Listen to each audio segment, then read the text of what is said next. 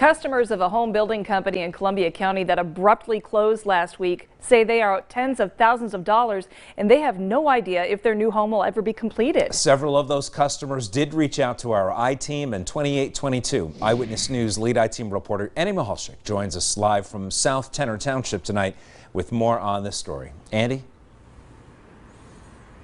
Hey, good evening, Nick and Candace. I can tell you lots of anger, frustration. People just have lots of questions. The customers, they don't know what's going to happen next. Now, Vision Home Builders here in South Tenor Township, which is located near between Berwick and Bloomsburg, closed its doors suddenly last week. Now, customers say they were surprised by it, and they all said they never saw it coming. Was this going to be your dream home? Yes, we saved for years to be able to afford this, and yeah, we did. We planned on this being our forever home here. Amber Bradshaw fights back tears as she talks about her new home that was under construction near Bloomsburg. This is what we got for, I believe we have $181,000 invested that they took so far, and this is what they left us, and they said they don't owe anything. Bradshaw says she received an email from Jeffrey McCreary, the president of Vision Home Builders, last Thursday, citing several reasons why the company was forced to close its doors.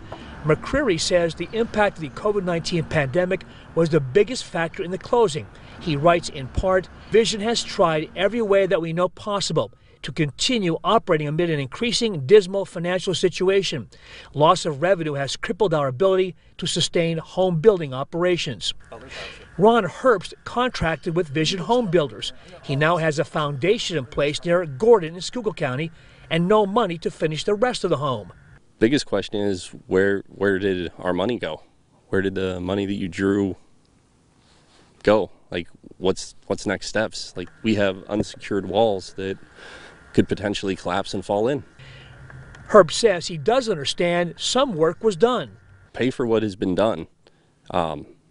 Give back what you haven't used. And that's a substantial amount of money that has not been used. Roughly, I would say about $115,000.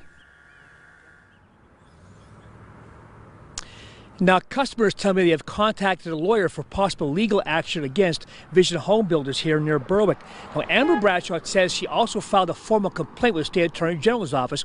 Now, we did reach out to Vision Home Builders here in Berwick, in Columbia County. At this point, we have not had a response. Nick and Candace? Hey, Andy, what do we know about the company's history?